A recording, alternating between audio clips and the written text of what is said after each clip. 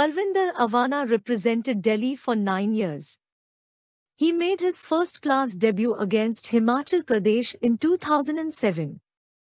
Although he picked up just 1 wicket in his debut match, he took a hat-trick against Maharashtra in his next game. Parvinder Awana represented Kings 11 Punjab in the IPL for 3 years during 2012 to 2014. Playing for the franchise in the now-defunct Champions League T20, he picked up a hat-trick against Chennai Super Kings in 2014. Parvinder Awana debuted in T20 International against England at Pune on 20 December 2012.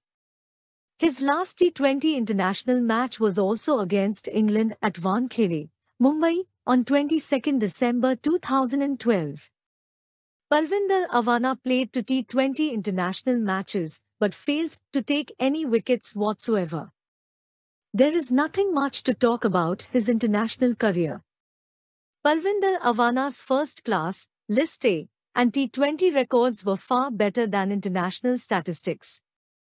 He played 62 first-class matches and took 191 wickets with a super strong bowling average of 29.23.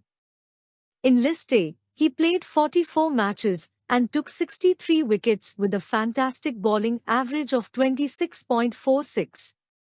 Parvinder Awana also played 61 T20 matches and took 77 wickets with a superb bowling average of 22.37.